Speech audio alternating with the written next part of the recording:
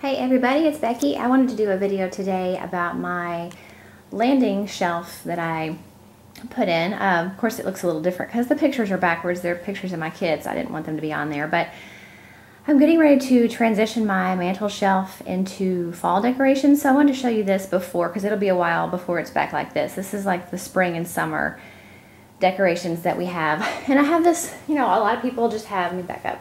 Just the landing where there's not enough room to really put anything, and it's an awkward space.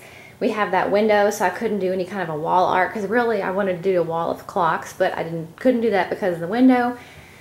And I had gotten a couple people to bid how much it would cost to make a floating shelf.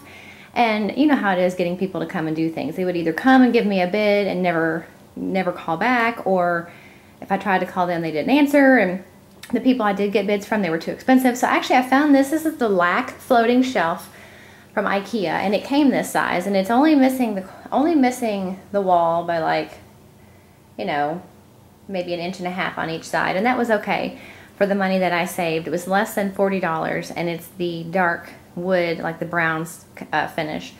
So for less than $40, we hung that. And then I have that black frame is an IKEA frame, and it's just got a picture of my family. The white one is an IKEA frame. And then the print I got from art.com. And then the little board with the family rules is just a piece of really thin plywood that I got at Lowe's. And I painted it green, and I bought the family rules decal on eBay. Let me put that on there. The little green frog, he's from Hobby Lobby.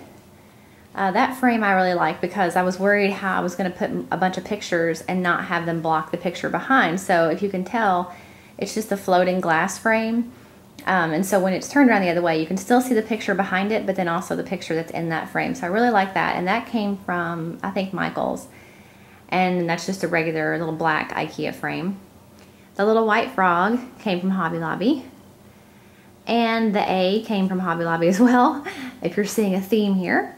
The green vase came from Home Goods, and it's just got like a green and yellow kind of a floral spray from Hobby Lobby again, and then the yellow vase came from Marshall's.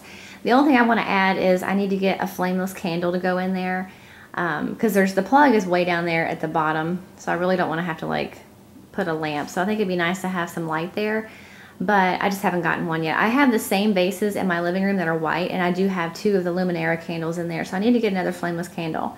But that's pretty much what it looks like. I've gotten a lot of compliments on it, and I think it fills the space up nicely. And it's especially good for people like me that don't have a fireplace and I want a mantle to decorate for Christmas and fall and things like that. But this is kind of a way to make your own mantle. I actually had thought about drilling a hole in the shelf and like running a plug down there. I haven't decided about that. I haven't found the need yet because I know there's so many flameless candle options and battery operated light options. So I'm thinking about something like that possibly, for fall. But I think these shelves are really a good deal. It's a really nice sturdy shelf. You can cut them. We have done it in our bathroom before. Just tape off the ends with painter's tape and then cut it slowly so it won't splinter.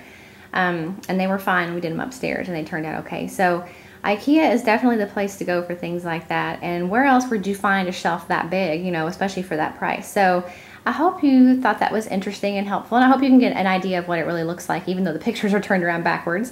And the next time you see this shelf, it will be decorated for fall. So I'll see you in the next video. Bye.